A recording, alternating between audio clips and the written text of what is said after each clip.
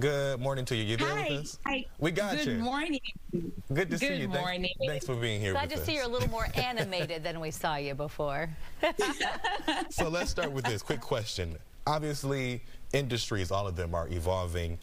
We're seeing career changes all the time. So with many individuals hesitant for career changes, fearing the unknown, what's some advice you can offer someone looking to transfer into a new career field, something completely brand new? Yeah, so for my advice for people who are trying to make that career change is first do your research, right? Research what are the hot fields that companies are hiring for right now, analyze the skill sets that you already have, and look for opportunities to upskill, get a training to help you move into that new career path as soon as possible. I think it's really easy for us to all underestimate the value of whatever we're doing right now and whatever those skill sets we're developing from it. So how can people leverage their existing skills to maybe find another opportunity and don't have to start from scratch, which can be pretty hard to do? Right, I know, Melissa. So it's actually sometimes hard for people to find out what skills they have. So I teach a technique called the SWOT analysis, which is basically analyzing your strengths, your weaknesses, opportunities, and threats. So leverage your strengths to help you move into that new career path.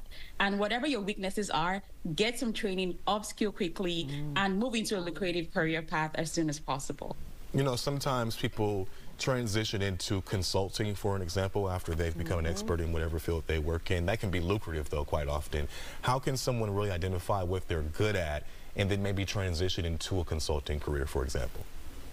Yeah, so my quickest advice for anyone who's trying to move into consulting is analyze your experience and your accomplishments. So what are the things you've done and you're great at? When you identify those opportunities, look out for businesses in your industry that you can offer your services to at a fee. They can't employ a full-time staff.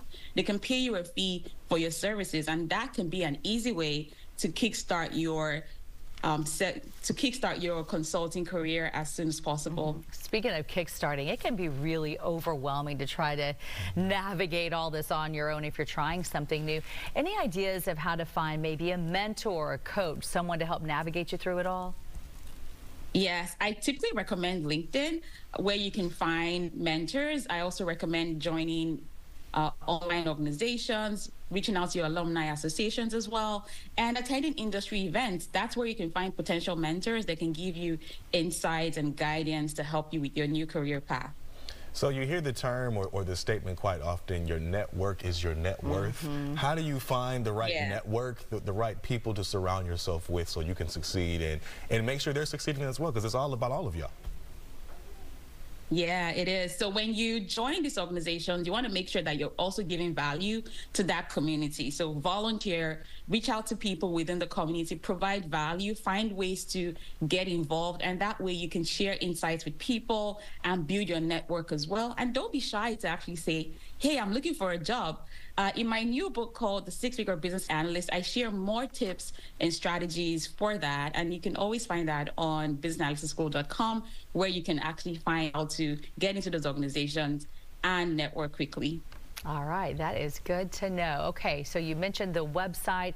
I know that you gave us 5 smart tips just now. If people had actually more questions, is that where you would refer them to head to that website, or how can they reach out to you?